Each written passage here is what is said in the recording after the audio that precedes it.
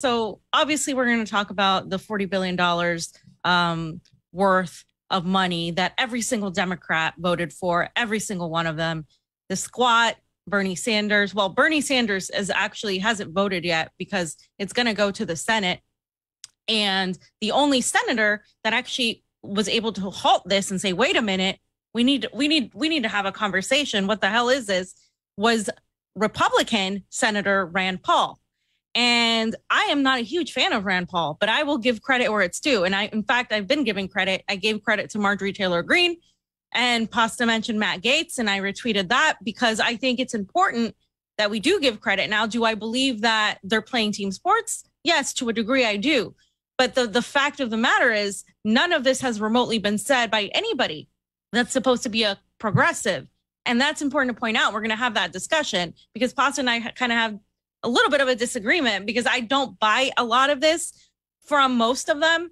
I do think like Rand Paul has consistently been more anti-war, but Matt Gaetz did go into it deeper like Pasta and I were discussing earlier. So we're going to discuss that. So let's get right into it because I think this is a worthy discussion of everything that's happening. And I'll release a short video clip, kind of the ones that I do alone that kind of summarizes a little bit of what's going on with this bill and why people are so mad and why it's such a big deal. So Political wrote that the House passed the $40 billion military aid to Ukraine, and it's going to obviously hurt us in terms of the amount of bullshit that the American people are dealing with. We're dealing with a 40-year record high inflation. We're dealing with an increase in food prices at the grocery store and incoming recession. Everything has been crashing, including cryptocurrencies.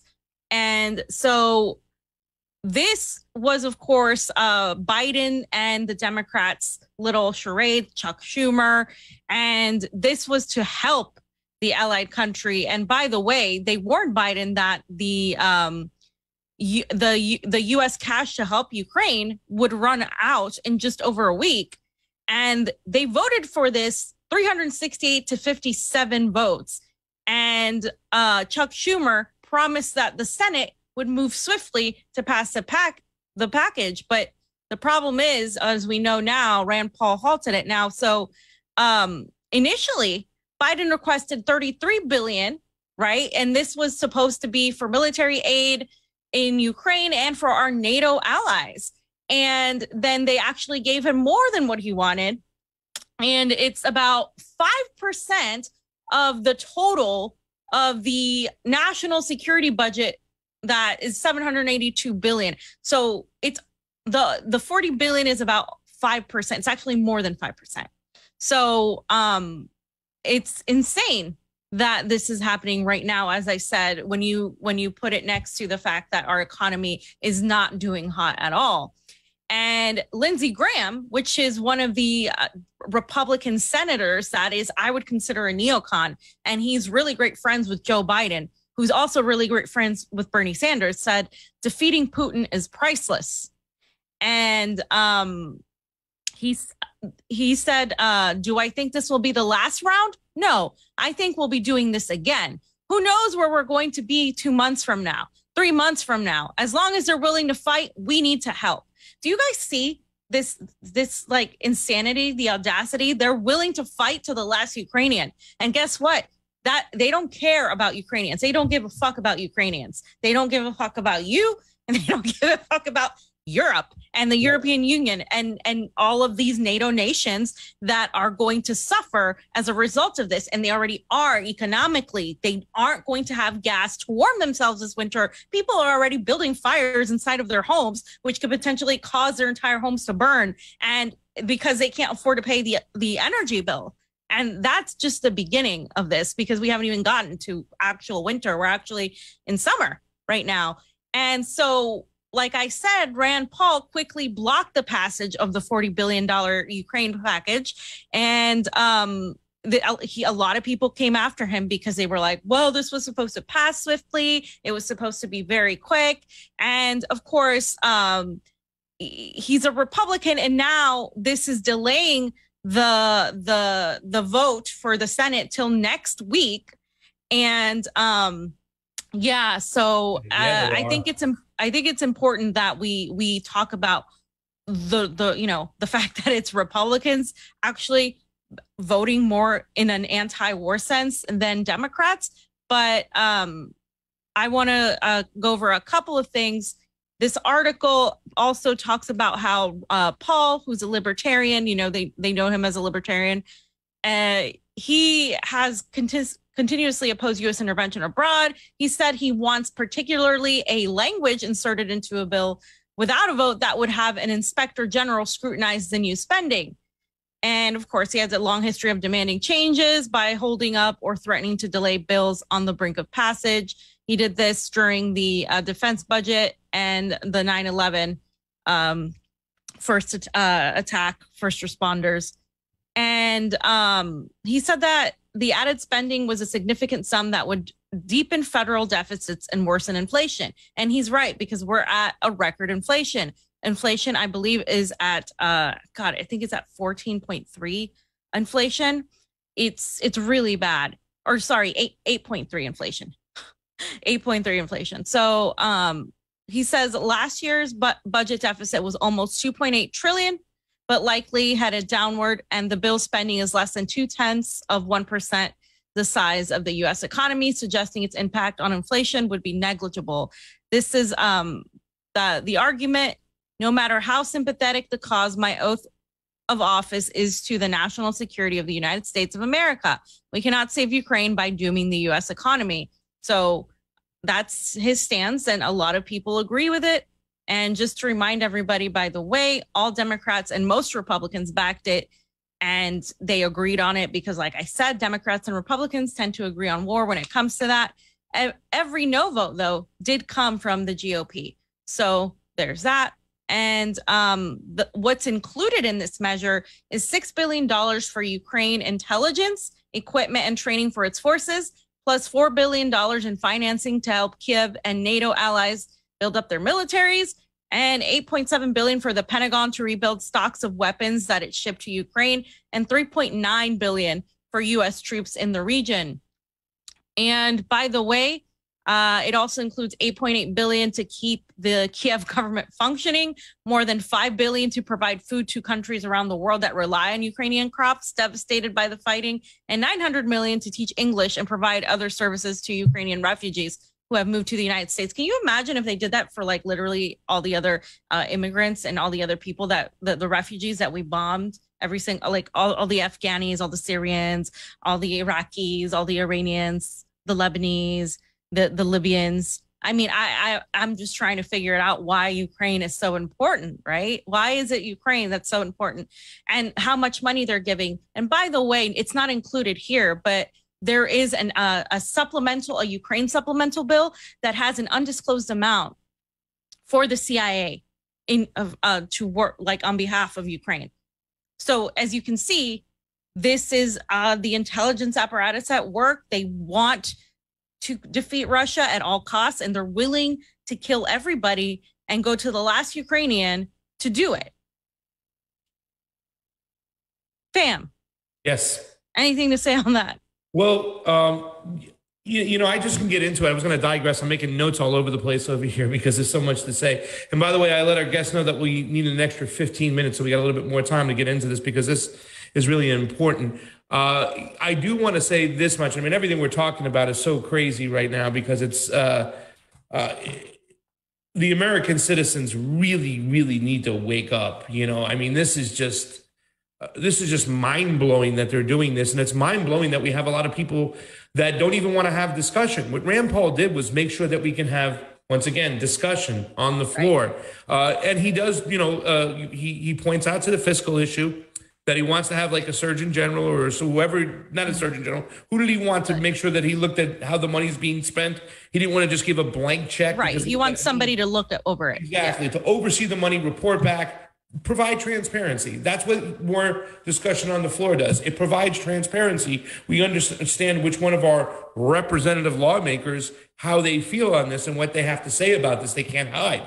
They're trying to do what they did for the CARES Act when Nancy Pelosi just tried to push it through without a vote, just a call vote. They're trying to do the same thing here. And it takes another libertarian dude to get on the floor, to raise his hand, to stomp his feet. Where's our friends and allies at inside the Senate? You know, where are they at? Why isn't Bernie? Why isn't Elizabeth Warren standing up for this? I mean, isn't there a line, fam, a shit line that you say enough is enough? These guys have been, not only have they voted positive for these things, Bernie Sanders and Elizabeth Warren, when it came to the CARES Act and they just gave money away, they're being silent while more money is given away. And inside their districts, inside their homes, inside their states, there's mass homelessness all over the place. We don't have health care. We don't have housing. The gas is ridiculous. We're looking like a third world country. Like we have literally crumbling infrastructure. You can see buildings falling apart. Every areas that were once nice are complete looking like shit. In San Francisco, people are just robbing the pharmacies all the time. Like it's out of control. And I'm not somebody that's like, oh, like, let's go punish all these criminals. That's not why I'm saying it. I'm saying it because when people do that, when people go and rob pharmacies and stores, they're doing it because we're in a state of poverty. We're in a state where the vast majority of Americans can no longer afford to live. And by the way, they're still recovering from the freaking pandemic bullshit that happened. And now all of the states have effectively stopped any help. And I know for a fact that people are going to suffer even more because of that. By the way, Florida just stopped the money to help people pay their rent. Florida actually took longer than California to stop it, and they just stopped it. And I know this for a fact because I know somebody who worked there. And that is going to send chaos, even in a state like Florida that was still doing better economically than, say, California or New York. It's going to result in chaos. And now you have the whole crypto thing where a lot of crypto just sunk, and a lot of people, you know, are, because that's how it works. You know, rich people or people who have some sort of money are able to buy more when things are cheaper, when stocks are cheaper, when coins are cheaper. But the people who need that money to literally pay their rent, they're screwed. They're screwed. And so now it's just really bad, guys. I can't stress enough. Most economists are saying we're going to hit a recession by the end of the year. And the end of the year is like, it's like we're halfway there. Yeah. And by the way, fam, the only thing I want to say is that people like Lindsey Graham, who you mentioned, he doesn't really think that Ukraine could win and stuff. I mean, he might have at one point thought they could do that when he went there with his buddy John McCain in 2014. But that's why he has the language. And he said the other day on TV, we need to pour it on, fam, when it comes to Ukraine. He is politically committed. He can't pull out. He would look like an asshole. You know what I'm saying? And he is just stuck like Chuck. And unfortunately, his freaking lies and his convictions or his bullshit that he has to hide is killing Ukrainians more than anything. Killing Ukrainians. Yeah, it's killing Ukrainians. It's screwing up Europeans. It's like Europe, as Gonzalo said when he was here on the show on Monday, are going to be far more devastated than anybody else because they're so dependent on that gas. They're so dependent on it. And of course, that's not taking into account all the wheat production, all the grain production, and everything else. And they're doing it to themselves. And by the way, they're going to continue blaming Russia for it, saying, how dare Russia do this? What is Russia doing? You're sanctioning them. I don't understand. They're simply saying, hello, we just want rubles. Like, just, you know, you guys are paid in rubles now. They've changed the whole game, fam. And when you get to these Democrats like the Nancy Pelosi's, the Pramillas, all these other Ilhan Omans, they're using this whole, and this is why when you said you sniffed that it's something out there smells rotten in Denmark, when all of a sudden this opinion piece comes out, they're trying to use the whole opinion piece as a distraction for what they're doing. And all the progressives are going along with it. They're cohorts. That's it. That's Nina Turner, right? Nina Turner. We didn't put it in here, but Nina Turner said, "Oh, the Republicans are focused on while mothers don't have access to baby formula, the Republicans are focused on taking away abortion rights." And somebody replied, like, "How much baby formula can $40 billion buy?" Yeah. Really? How much baby formula, Nina? Like, stop the bullshit. Like, it's not going to be, we're not going to allow this anymore. We're not going to allow them to control this narrative every single time. You have to learn to spot it, to stop it, and call them out on their bullshit, because this is absolutely, like, when are Americans going to say, okay, that's it, we're done here? Because you should be out in the streets right now. Yeah, literally. I mean, they're giving billions to Ukraine and telling you no on student debt, no on helping out people with healthcare, no on doing anything for the American people. And this is why you have a lot of these, you know, America First Republicans saying something, because I mean, Ukraine's going to get everything before you. And that shouldn't be, that's not why I say it. Only, right? Like, I'm an anti-imperialist because I don't think, I believe all countries should have their own sovereign rights to decide what to do, and we shouldn't be involved in more wars and all of that, because it's just, you know, that's just what I believe. But I don't care. At the end of the day, if they believe that we shouldn't be interfering in wars anymore, I agree with that. Yeah. And by the way, I got a text message from Nancy Pelosi that I was looking at really quickly. It's Nancy Pelosi, fam. I am so disgusted I can hardly text this message. Type this text message like you were typing it in the first place, please. I just watched every single Republican Senate vote to block Democrats' historic vote to codify Roe v. Wade into law. I can't change what they've done, but I can make them regret it. I'm calling for a massive response. 10,000 gifts before midnight to kick every last Republican senator out of office for what they've just done. Will you step up and give us $15 this moment to help them? It's like they're using it as a campaign. They don't have $15, Nancy. They don't have fucking $15. $40 billion to Ukraine.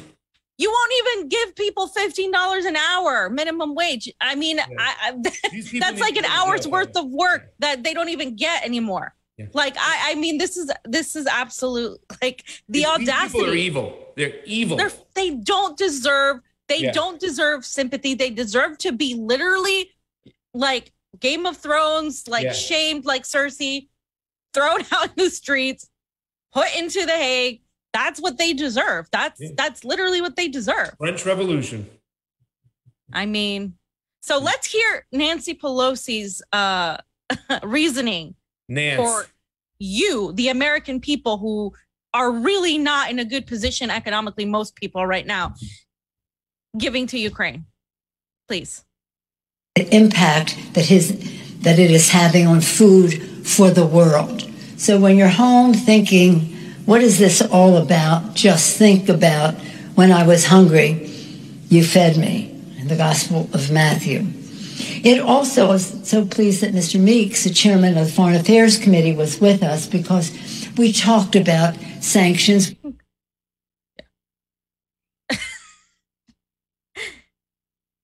Damn. I mean, what I know. I mean, I just don't even know what to say anymore. Yeah. Like, remember what you said? We feed them. No, people here aren't getting fed either. And if you would just stop the war and stop giving money and focusing on conquering Eurasia and defeating Russia. And now they're looking at Taiwan, by the way. Keep your eye out on Taiwan, because that's coming. That's next. That's happening. Oh my God. No. Like, this is, people here do not deserve this anymore. I mean, this is an absolute travesty what's happening. It's an absolute travesty. Yep. Let's get to the next video. Let's roll to the next one.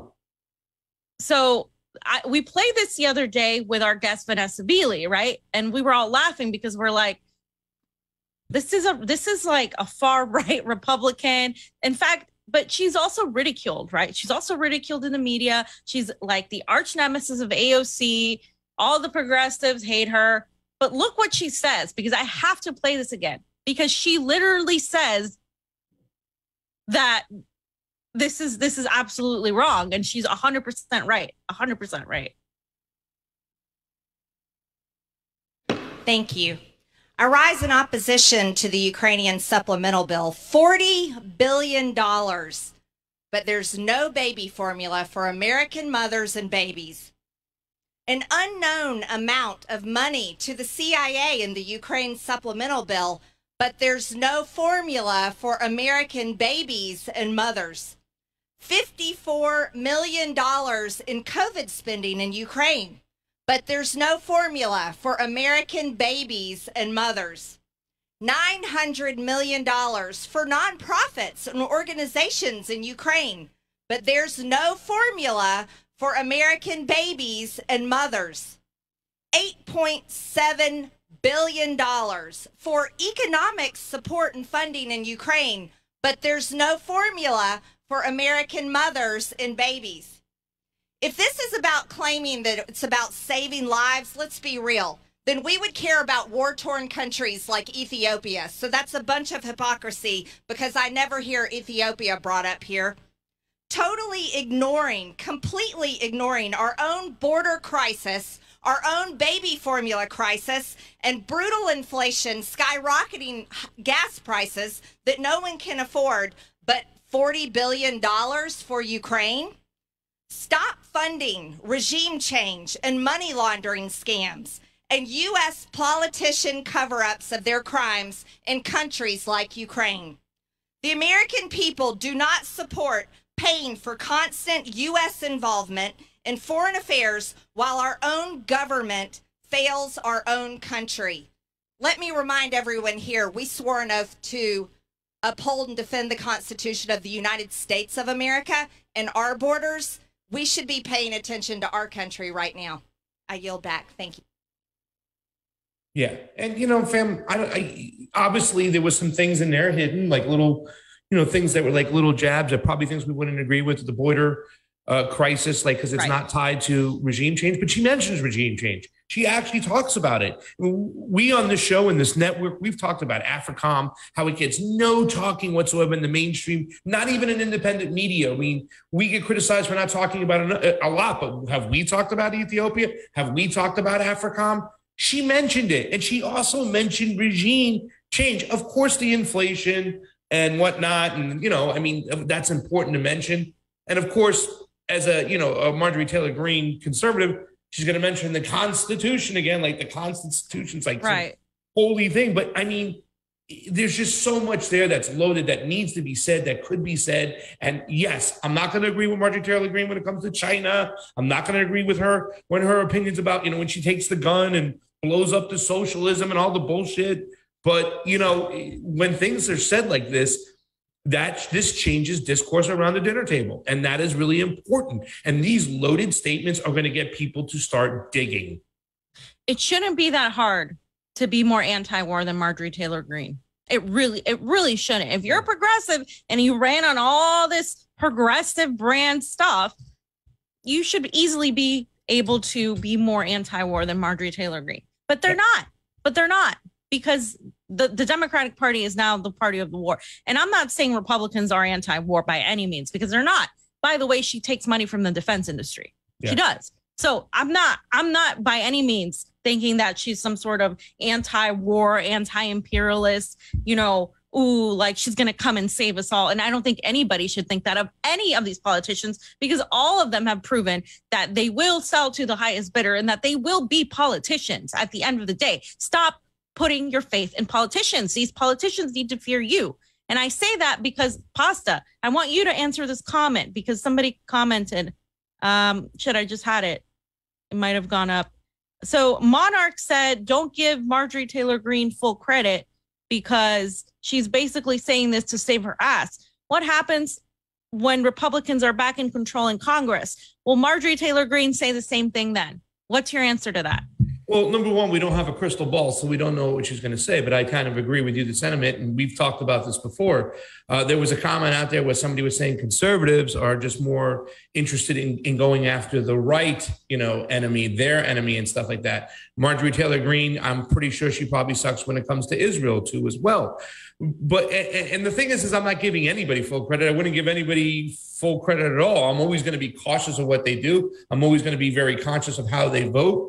But that's not the point in this situation, because if we lead with that and we say, hey, man, you know, we shouldn't trust any politician, because we can say this about every single politician or every lawmaker out there, whatnot, we'll always find reasons to nitpick. All I'm saying is that what she has said it should be led with it. Like we said, we're going to knock people down when they do something wrong, and we're going to give credit where credit is due. And I'm just giving her credit for this right here, this speech, what she's saying, what she's pointing out. And here's something to also consider, Monarch. Marjorie Taylor Greene, Matt Gaetz, Rand Paul, they have a lot more influence than we do over here, than you do whatsoever. They get a lot more ears and a lot more voices. And when you're desperate to hear somebody say certain things, because the whole problem with the Russiagate problem for me right out the gate was this, is that we are saber rattling with the other nuclear power. To me, that's insane. It's like Ambassador Cohen used to say, the number one foreign policy job of any president is to keep us out of war with Russia. Nobody's saying what these people have just said just recently right here. I don't even think Tulsi has had a speech and a comment the way that Mr. Matt Gaetz did on the fourth day. So it's just it's something that we when they say these things and they speak them right, I know their voting record has to also be looked upon. But the thing that I also pay attention to is the rhetoric, because then they'll start repeating this dialogue, and they left little nuggets to go down rabbit holes from some of the conservatives, fan, that never go down there, that we always talk to and say, hey, man, don't you know about the history? I mean, when we get to it, Matt Gaetz mentions the Mujahideen. He's setting a precedence and telling people, dude, this is something that we always do, regime change. And to see, I would never think that Marjorie Taylor Greene would use the term regime change. So yes, keep your eye on them. Be cautious of them. When they speak stupid shit, you call them out. But we're never going to agree with everybody on everything. And I know who they work for, guys. I know who they work for. I just like the fact that it's going to change the rhetoric from the voters at the dinner table. I don't know if I agree that that's the rhetoric. I mean, the rhetoric might for some people, because the rhetoric works with the progressives. But if I'm not going to give the progressives much credit for their rhetoric because it's theatrics, I'm not going to do the same with anybody. You know, I'm going to do the same with all of it across the board. But the thing is, these people are talking about foreign policy. The left, the Democrats, they don't talk about foreign policy unless it's to like send democracy or humanitarian aid, right? I'm not saying neocons like Lindsey Graham and what's his face, like a lot of these neocons that are also in the Republican Party, most of them voted for this bill. It's only a handful of them that are saying no. So I think there's a difference between, say, Rand Paul and Lindsey Graham. Huge difference. I think there's a difference because he tends to be more of a libertarian-minded guy, and sometimes he will do some things. And by the way, like I said, I'm not a huge fan of Rand Paul, but who cares? I mean, at the end of the day, these people are speaking about foreign policy. Progressives do not ever talk about foreign policy. They talk about bullshit. They're focused on Roe v. Wade right now as a wedge clutch issue so that they can get more funding and votes for the Democratic Party. That's what's happening. We should play probably Rand Paul and what he said.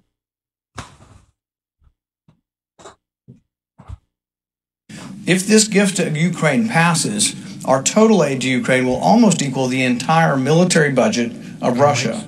And it's not as if we have that money lying around. We will have to borrow that money from China to send it to Ukraine. The cost of this package we are voting on today is more than the U.S. spent during the first year of the U.S. conflict in Afghanistan. Congress authorized force, and the president sent troops into the conflict. The same cannot be said of Ukraine. This proposal towers over domestic priorities as well.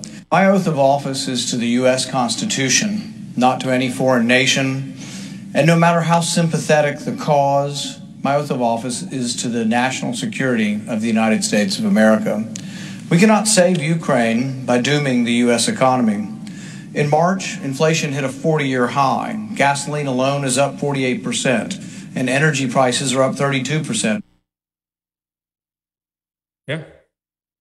I mean, those are the statistics you can't deny, right? Gas prices are ridiculous. And in places where people make like half of like, let's say gas is like $4.57 in a state. Some people make like $9 an hour. What do you do when that happens? Like, what do you do?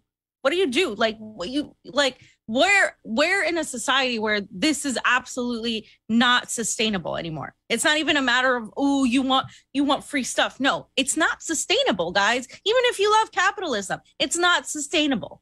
It's not sustainable. And on top of it being not sustainable, these people want to give more money to Ukraine, which ends up in the form of weapons, which ends up in the hands of the Azov battalion and neo-Nazis, which eventually they lose to the Russians, and they continue to lose and lose and lose, and they screw the economies of the world on our behalf. And that's what's happening. Yeah. Some shows, there's the No Agenda podcast, fam, that has a bell. And when like a keyword goes off that they're calling bullshit on or something positive, they'll hit the bell. I'm going to count how many times we should hit the bell in this next speech over here. And we're not going to even play the whole thing, but let's roll this too as well. I'm glad there are some people that are speaking about this on the floor of Congress. It's just like, holy cow, man. Like, this is why they threw all those distractions at us, fam. All those distractions. What we're going to talk about with Dr. Wolf, what they're going to give this money to the Ukraine about. That's why this opinion piece released at this time, because they are just trying to shuffle this shit through as quickly as can. And guess what, fam? They don't want what Rand Paul wants. They don't want to have any accountability on the money. They want to be able to launder that money, take that money. They've been doing it in Ukraine for quite some time, fam, with the carpetbagging. This network has been reporting it for quite some time, and that's what they want. They want to steal it. They want their cake. They're greedy, and they want to eat it too. Yep. Let's hear it. Madam Speaker, I rise to warn of a dangerous bipartisan consensus that is walking us into war with Russia. In the days following Russia's illegal invasion of Ukraine, Senator Rob Portman said, "I haven't seen this kind of unity since 9/11. It's a nice statement, but what does it really mean? Unity always seems to come before the worst decisions we make. Our drive to unity often overruns our reason and discernment. The post-9/11 consensus gave us the Iraq War, the Patriot Act. The COVID lockdowns and mandates came from unity bundled by fear. Defund the police took off because dissent wasn't allowed. You were shouted down as a racist, just as now questioning our actions in Ukraine makes you a traitor. Do we have amnesia in this House? Is memory loss a consequence of the gerontocracy of Congress? Just a year ago, we lost a war against goat herders waving rifles. Now we're rushing to fight a nation that possesses 6,000 nuclear warheads? Representatives now recklessly assert that we are at war. Congressman Moulton said last week, quote, "We're not just at war to support the Ukrainians, we're fundamentally at war, although somewhat through a proxy, with Russia." The clandestine services are supposed to be the quiet professionals. Seems now they can't stop bragging to news outlets about how America helped Ukraine assassinate Russian generals and sink Russia's flagship. How exactly is this supposed to end? It's as if the administration is probing Putin's nuclear red line. A game of chicken between nuclear powers is insane, and this from Joe Biden, who campaigned to be America's calming sedative. From Russia, I worry about nuclear weapons, not broken tanks. Last night, this House approved $40 billion for Ukraine as American families go without baby formula. To put that in context, Biden's budget calls for $15.3 billion for Customs and Border Patrol. So apparently Ukraine is more than twice as important as our homeland. 2 weeks ago, we voted on the Ukraine Lend-Lease Act. I was one of just 10 representatives to vote no. And here was the response from MSNBC. GOP's Putin wing balks at supplying weapons to Ukraine. So you're a supporter of Putin if you think it's a bad idea to give the White House blanket permission to send, quote, any weapon, weapon system, munition, aircraft, vessel, boat, or other implement of war to Ukraine, while surrendering our rights to repayment. Okay. We are... I mean, guys, I mean, the bipartisanship, fam, how many times have we talked about on the show? Oh, they're bipartisan in Congress when it comes to war. He says that. Now, his own party, his leaders going out there saying, oh, this is the most important thing out there. You know, we got to give them the weapons.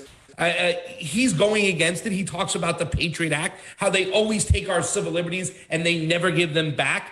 6,000 warheads. How many times have we said the doomsday clock, ladies and gentlemen? That's what he's alluding to. This is insane. And it's to keep us distracted from everything that's going on, to keep us distracted with this. That's why they put out the whole Roe v. Wade stuff. They don't want us looking at the Pfizer data drops. Nobody's talking about it. You know, even the conservative outlets aren't even talking about 2,000 mules, which I have a lot of things to talk about when it comes to it. I don't think it's the cherry on top that everybody thinks it is, fam.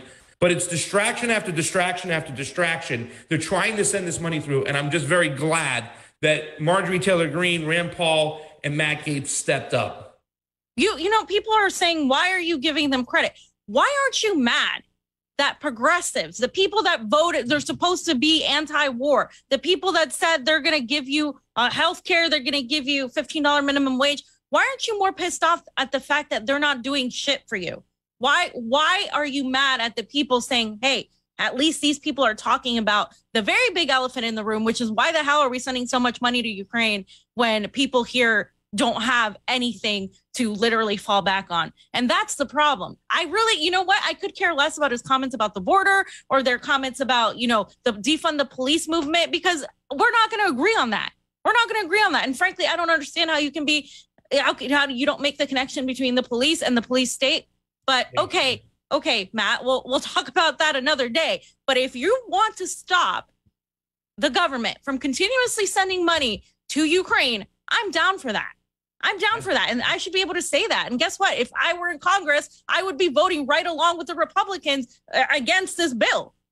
And what you know what I mean? But that's why people like us are not in Congress, because we don't play team sports. And that's the problem. That's the problem, that all of these people, including them, because let's see how they act when it comes to China and Taiwan. Let's see when that happens, right? We know how they're going to be. We know. But that's the thing. That's why we can't rely on these people. That's the thing. We can't rely on these people. But we need to at least say, at least they're talking about it. Because I swear to God, prove me wrong. When have the progressives, the 101 progressive caucus members, ever said, "Hey, we shouldn't be sending more money to Ukraine"? When has any of them said that? They only talk about it when they can have some sort of identity politics bullshit that they can try to get sympathy and votes and fundraise for. Right now, they're talking about Roe v. Wade, and that's all they're talking about. So you know what?